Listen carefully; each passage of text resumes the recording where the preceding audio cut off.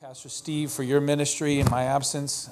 Really appreciate it. I was at home last week. I didn't travel, but I was at home, so I participated through the live stream. So to everyone at home, that was a lot of fun to be at home and experience that. Whether you're in your pajamas or you've dressed up and you're going to church in your home, I'll be honest with you, I struggled a little bit in that environment. I wound up kind of like just having the TV going, and I was making bacon while I was participating in worship. So I just struggled. I kind of multitasked. But I do like the engagement we're seeing, all those chats, and it was fun to be a part of that with you last week. And the engagement here. Last week was our biggest attendance so far. And it looks like many of you have come back. So we welcome you. For those who have been giving financially online, please keep doing so. It's the most effective, efficient, safest way for us to give. If you do have a tithe or an offering, you want to give that, you'll be given opportunity as you are dismissed. And we sure hope you stop by and pick up some of those goods for your neighbors or friends. God has blessed us so we can be a blessing. That's the word given to Abram in Genesis. So speaking of God's word, would you open up your copy to Acts chapter 21, and we'll begin the reading in verse 27. But I do want to put a slide up first to introduce where we're going today, because it's a little bit different. Over the last number of years I've been the pastor here, there's been a lot of times where I felt in my heart to share certain messages that I felt like as I listened to our congregation would really help us. Messages as I listened to the world around us, it would help us to be equipped to engage the world. But because of the tension and because of sometimes the timing, I just need to wait on the Lord, be led of His Spirit to bring those words to you. And I have a sense from the Lord that I have a liberty right now to share this message on citizenship with you. You're going to see this graphic at home or here that depicts where we're going to go, that this Sunday, the next Sunday, and the following Sunday, a 3-part series on what it means to be a citizen, the biblical pathway to citizenship. First, we're born on earth. We are citizens of earth. John chapter 3 says we're born of water. That's our first birth. Then our second birth is we're born of the Spirit, and then we become citizens of heaven. Actually, in our first song today, we sang about being a citizen of heaven. So today we're going to talk about our citizenship on earth, what the Bible shows us about that in a story about Paul, the apostle, when he was arrested, and then the protection of law, because he was a citizen of Rome, kept him safe. Next week, we'll talk about what it means to be a citizen of heaven and how that directly informs our citizenship on earth. In other words, the two work together. We have dual citizenship. Some of you out there in our congregation have dual citizenship. You have a passport from the United States of America and a passport from another country. You have the rights and privileges and duties and obligations of both nations. And then the third week, God willing, we'll speak and talk about, as a reminder, that once we were all foreigners to God. Once we were all strangers, we were all aliens. We were all out there, and God brought us in here to Himself. And that we'll use that moment to consider those who are outside the citizenship of heaven. So today we want to first focus on who we are here on earth, and we'll look at this biblical story. Children, I'm sensitive to where you are in this. We're going to put some pictures up from a children's Bible for this first reading to help you engage. Children, I also know some of these things you're going to say, I don't even know what that's about. If you participate, kids, in this 3 weeks, you'll learn more about citizenship than I did in school. Sadly, citizenship was taught in our public schools years ago. It is no longer. And I think it's part of our struggle and our problem. I'm also sensitive that some of you are here and citizenship is a buzzword.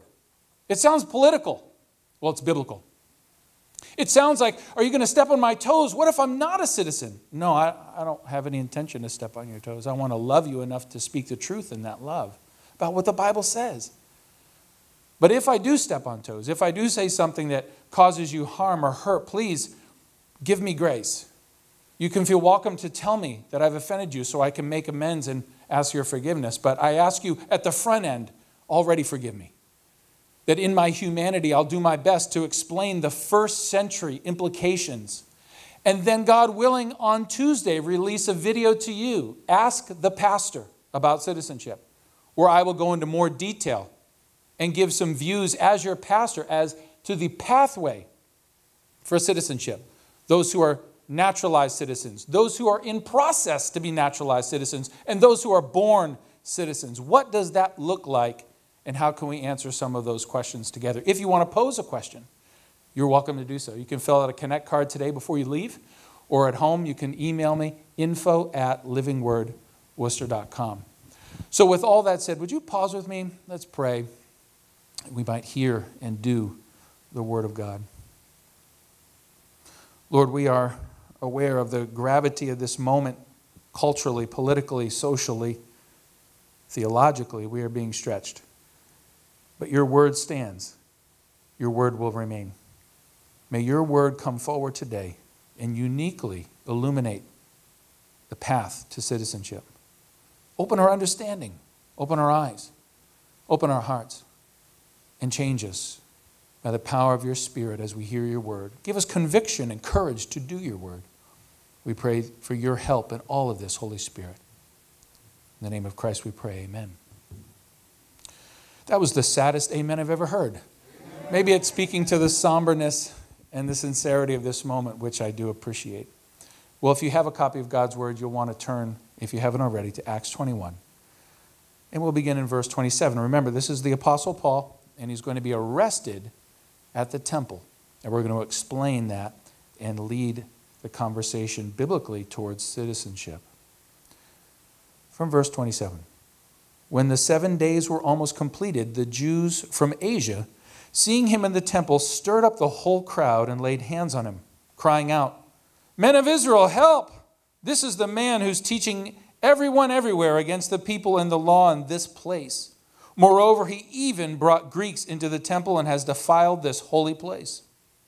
For they had previously seen Trophimus, the Ephesian, with him in the city, and they supposed that Paul had brought him into the temple.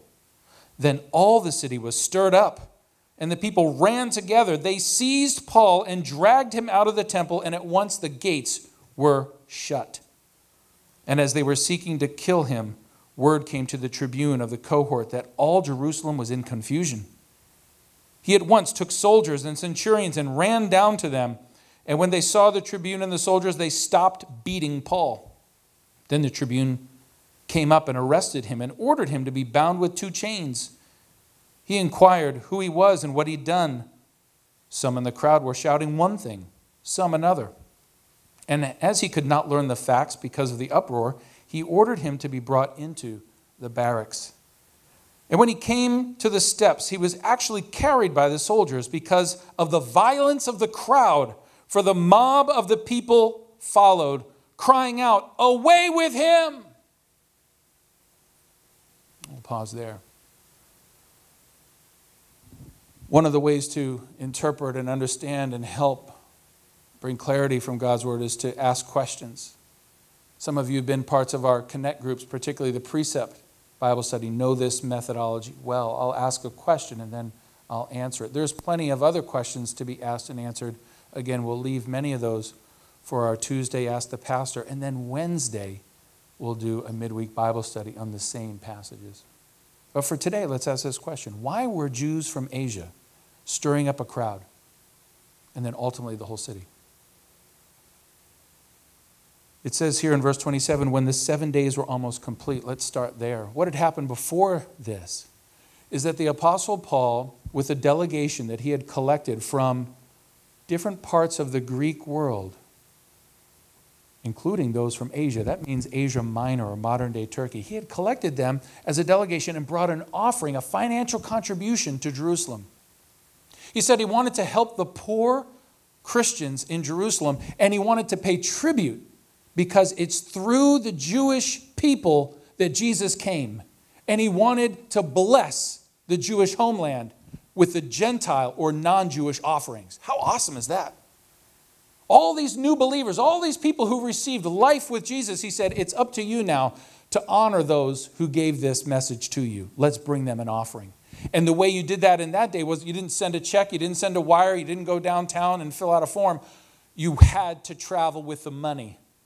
And he took delegates along with so they could represent the different churches that gave the money and stand as one body and say, we love you.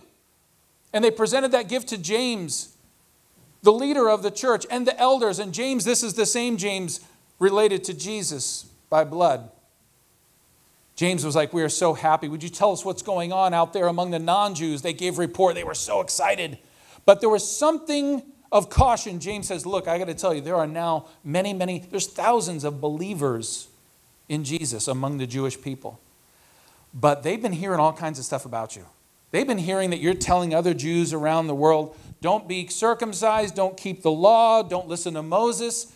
So here's what we're going to do. And he came up with a plan. We're going to show them that you're still serious about the Jewish faith. So I want you to take a vow of purification. And the way they would do that was they'd go to the temple and say, look, we want to make sure we're pure and right before God. They'd pay some money. They'd shave their head so everyone would know they're under a vow. They'd set the date that the vow would be complete. He said, not only you do that, Paul, but take these other brothers with you. Then it will be a sign to all the Jews that you not only care about yourself, but them. And he did. Then we pick up here in verse 27. When the 7 days were almost complete, he had made a vow that he was going to keep for 7 days. And he was in the temple worshiping. Paul was being faithful. But some Jews from Asia saw that Trophimus was among the delegation traveling with Paul. And Trophimus was from Asia. And these Jews from Asia, principally from the city of Ephesus, saw this guy. And they, I know that guy. And I know he's not Jewish. I bet he's in the temple with Paul, and that's a violation of our rights. And they went after Paul. They didn't send him a letter. They didn't write to the elders and say, would you discipline Paul? They called for his head in the streets. They rushed with one voice, and they were saying with all the bias and prejudice, everything that they had from hearsay, hey, this guy violates our customs and our laws. They had no idea what Paul was saying to people when he traveled the Gentile world, but they heard what he said. Secondhand information is dangerous in the first century. I suspect you're going to find some correlations with our 21st century in this. They, like us, fall prey to presupposition, to supposing we know what's going on. Which leads us to the second question. Why did the crowd cry out, join our cause? Well, not only was their assumption that Trophimus was in the temple, but let's be honest, if we really read and understand the Jewish-Gentile tension, the Jewish people that time, even though they believed in Jesus, were still holding to old customs, old traditions, old ways of thinking. And they weren't really comfortable with new people coming to church. The temple. They weren't really comfortable with new people coming into their faith because for generation after generation after generation, they were told they were a special people, a chosen people, a holy people, and they are and were. But it was God's good plan to bring Jesus through the Jewish people to become the Savior of the world. For God so loved the world that He gave His one and only Son. And somehow the Jewish people started to lose sight of that, or maybe never reckoned with that. And they were upset that this temple area was now going to be infiltrated by people that they were uncomfortable with or didn't like, or maybe they felt even superior. Maybe they felt better than. I'm not all sure. But what I know is they were able to go out into the street, and there were enough people that believed their view of life that joined them and ran to this protest. So how then, question 3, did the whole city get stirred up? How'd they start running? We don't get all the specifics, but what we get is they were crying out. You got to come see this. This guy's trying to destroy our whole way of life. Everything is wrong right now. Come and help us make it right. Question 4, what was Paul arrested for, and why was he arrested and then questioned? Well, it turns out that this whole commotion caught the ear of the lookouts on the sentry tower of the fortress of Anatolia. That's a special area just on the part of the fortress of the temple which Herod the Great had built, and the Roman garrison was there, and they had sentries, and they're looking down like, oh boy, this is trouble. They run to the tribune, equivalent of a colonel, commander of 1,000 men, and say, we got to get down there. There's a violent mob going on. And they rush down there, and they see Paul getting beaten to a pulp, and they intervene and bind him with chains. Then they stop and ask, hey, what did this guy do? And some people are shouting one thing, some people are shouting another. I'm not sure why he was arrested first, but one thing is for sure, it was for his own safety. That somehow the law enforcement of the first century was still about protecting people from being lynched by the mob. Now the tribune asked for these facts. Who knows what's going on here? And no one had the facts. What role do facts play? Well, they're pretty important, it turns out. Question 5, what role do facts play to the tribune? So important that he says, you know what? We're going to pause everything. We're going to get him out of here, bring him back to the barracks. We'll question him there. I can't make heads or tails of what this audience is saying. And then lastly, why did the soldiers protect Paul? By carrying him through the mob. Because on the surface, it looked like the mob wanted justice for worship. They wanted to uphold the right and just way for Jews to worship. But behind that, they were crying out, away with him! And they were beating him physically. What's that suggest? Well, we don't even have to surmise it. Acts 23 will tell us explicitly. Once this mob could not kill him, a group got together and made a plot. I will not eat or drink until Paul's dead. Over 40 men. And they actually went to the chief priest and the elders and were sanctioned for their vendetta. We are now going to release you to go kill Paul. What I'm suggesting to you is that in this first century, this mob, and that's what the Bible uses that word, this riot, this violence, on the surface looked like it was for right worship, but underneath it, they simply wanted to destroy a man's life and kill him. Let me pause there and say, I'm so happy Paul didn't die. Because I wouldn't have all these books of the Bible to read if he was dead. I'm so happy that God in His grace did something through government to protect Paul and spread the gospel so that a person like me and you can hear the good news of Jesus Christ. There's much more to say, and we'll do so on Tuesday and on Wednesday in the follow-up material. So let's read on and find out what more we can glean from this first century encounter. Let's pick it up in verse 37. As Paul was about to be brought into the barracks, he said to the tribune, "May I say something to you?" And he said, "Do you know Greek? Are you not the Egyptian then who recently stirred up a revolt and led the 4,000 men of the assassins into the wilderness?" Paul replied, "I'm a Jew from Tarsus in Cilicia, a citizen of no obscure city. I beg you, permit me to speak to the people." And when he had given him permission, Paul, standing on the steps, motioned with his hand to the people, and there was a great hush. And he addressed them in the Hebrew language. This is really profound, because what's about to take place, and I'll cover this in the midweek Bible study, is that the Apostle Paul is going to give his personal testimony of conversion. He's going to tell everyone who was just trying to kill him how Jesus found him while he was also a killer. While one time in history, Paul was trying to kill people who were Christians, he's going to say, I was on that road to go arrest some people, but Jesus met me on the road. We just sang, out of that grave. Out of that grave. And Paul's going to testify that he was once dead in his sins, but Jesus met him on the road with such marvelous light, and he is now saved, born again of the Spirit, now a citizen of heaven. But he first is going to make appeal to his citizenship on earth. Listen to what's going on. He says to the tribune, "Hey, tribune, can I say something to you?" And the guy's like, whoa, whoa, whoa, whoa, what are you doing speaking Greek? I thought you were the Egyptian. Doesn't this often happen in life? And certainly in law enforcement, there's a case of mistaken identity. You look like so-and-so. Maybe there was some profiling going on. You look like, aren't you that Egyptian? No, no, no, no. I'm a Jew. You got the nationality all wrong, first of all. And not only do I speak Greek, but I'm about to address the people in their own dialect, Aramaic. But he appeals diplomatically. He finds a way to persuade the tribune by using language, not only the Greek language, not only Aramaic, but say, you know what? I want you to know who I am. I'm a Jew, and I'm from the city of Tarsus.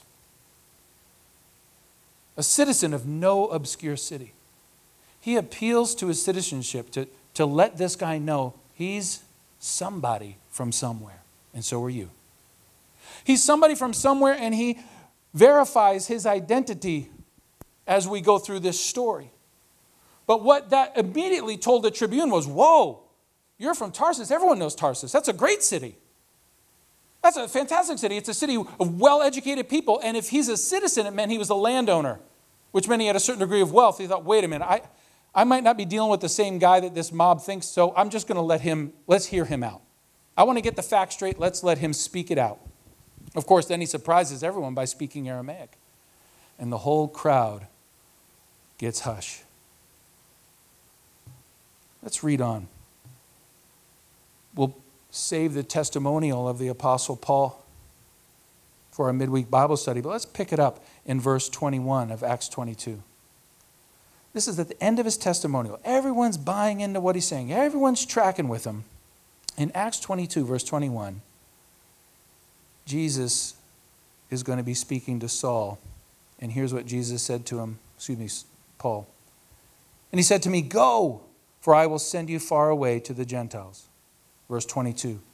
Up till this word, they listened to him. Then they raised their voices and said, away with such a fellow from earth, for he should not be allowed to live.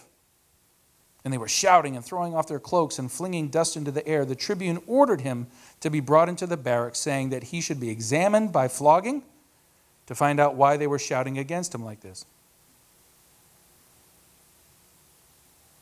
But when they'd stretched him out for the whips, Paul said to the centurion standing by, is it lawful for you to flog a man who is a Roman citizen and uncondemned? When the centurion heard this, he went to the tribune and said to him, what are you about to do? For this man's a Roman citizen. So the tribune came and said to him, tell me, are you a Roman citizen? And he said, yes. The tribune answered, I bought this citizenship for a large sum of money. Paul said, but I am a citizen by birth. So those who were about to examine him withdrew from him immediately. And the tribune also was afraid, for he realized that Paul was a Roman citizen and that he had bound him. What is going on here? How does all this relate? What does this mean for you and me? We're going to talk more about that later this week, but let's talk about the first century. What we're hearing from God's word up until this point is that law and order matters. The laws of the land had to be enforced, and the Roman tribune and the soldiers played that part. If not, all that crowd would have not heard about Jesus, and Paul would have died, and no one else in the Gentile world, maybe your ancestors and mine, would have heard about Jesus.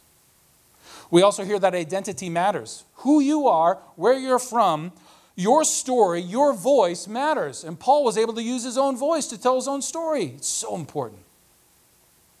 Thirdly, facts matter. The law enforcement can only operate when it's dealing with the reality of facts, not hearsay.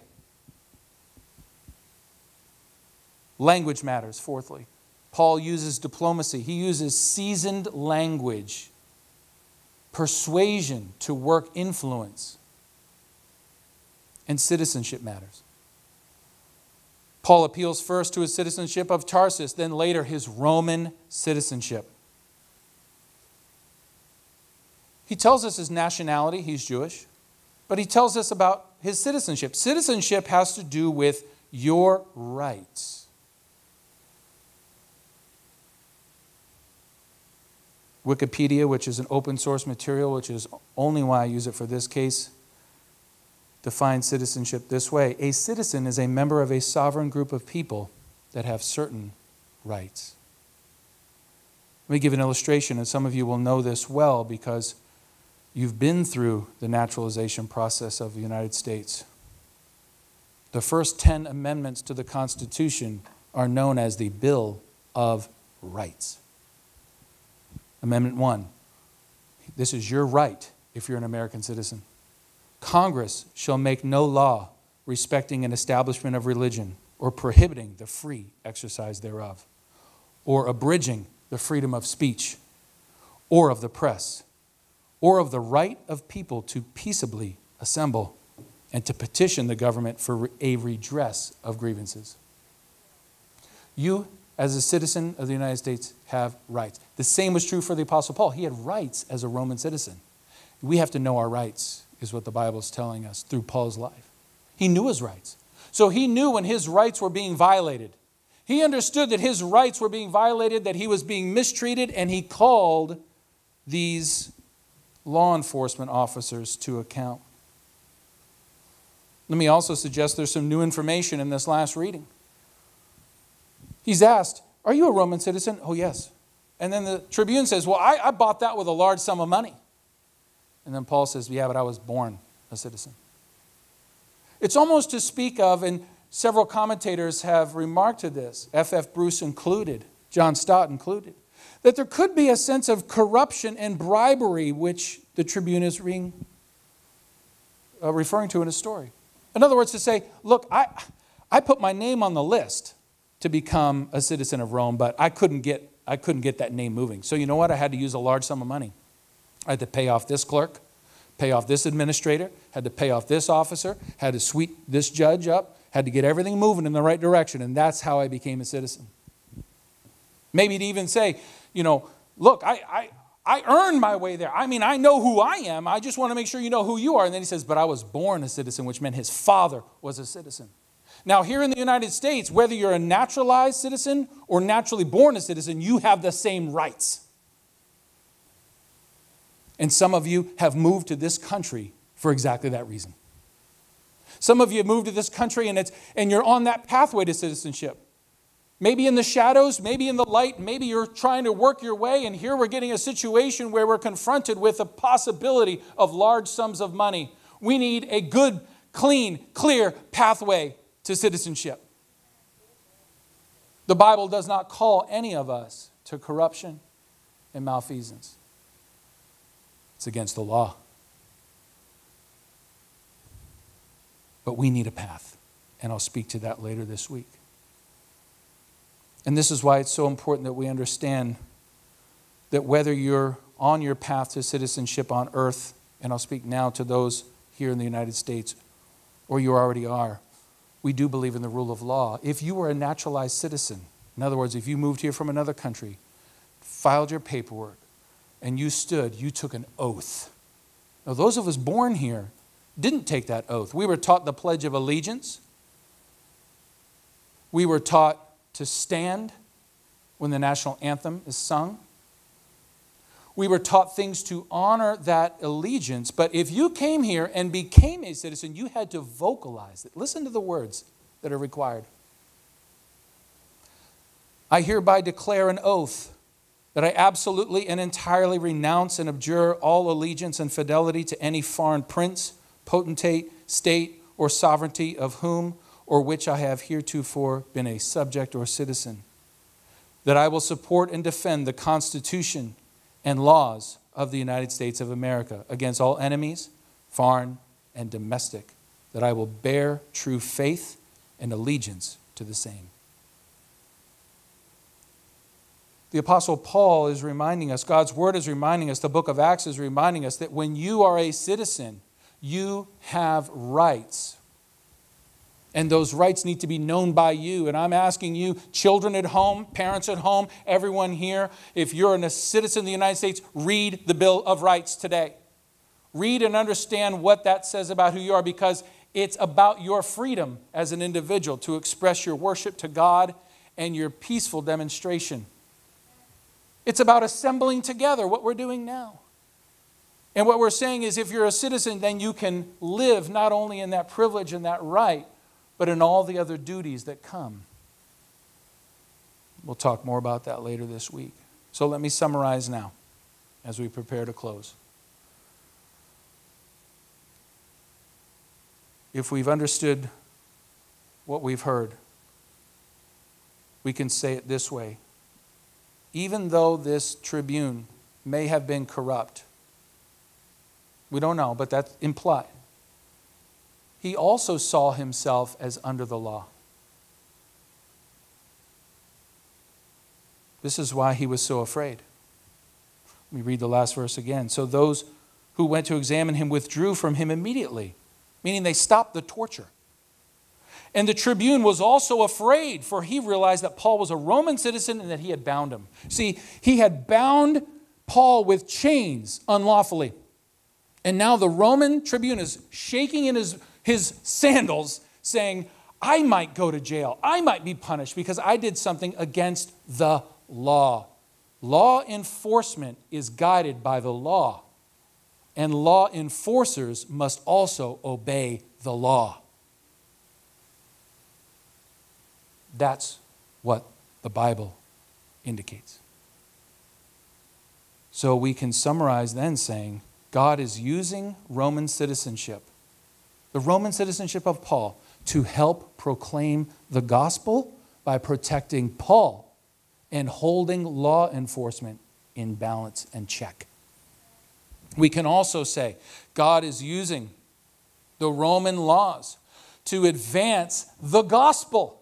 The freedom of speech that Paul had, he's freely proclaiming Jesus all around the Roman world. You see, government comes from God. Romans chapter 3 tells us all have sinned and fallen short of the glory of God, which means your governors, your government will be of fallen, sinful people.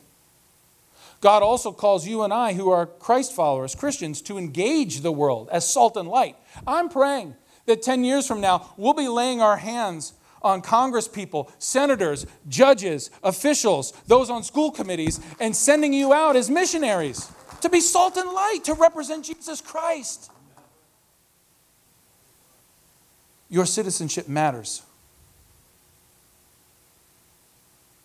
We've heard that from this text. We should be wary of the mob. It often has an agenda with another agenda. And we should be reminded that law enforcement is necessary and not perfect, and needs to be held to the same standard of every citizen. And there's one who holds the high standard: the person who follows Jesus. That God willing, next week we'll discuss our role as Christians in setting the example, the heavenly example on earth. But today we need to turn to Jesus. I'm inviting our worship team to come. I'm inviting you to prepare yourself for communion.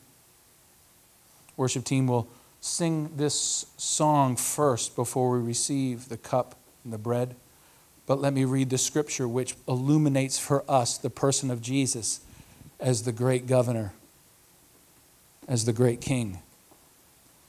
So that when you and I finish reading this text, we can together pray for the United States of America, where we find ourselves now on this soil. We can pray that God will move on our land. We can pray that God will mobilize citizens to do the hard work of citizenry, the accountable work, the clear conscience that it will take for us to be honest with the facts, not hearsay. And we will appeal to the great governor, to Jesus the Christ. Isaiah chapter 9 and verse 6. A scripture often read at Christmas, but could not be more appropriate than reading it now in August. Isaiah 9 verse 6. For to us a child is born, to us a son is given, and the government shall be upon his shoulder. And his name shall be called Wonderful Counselor, Mighty God, Everlasting Father, Prince of Peace.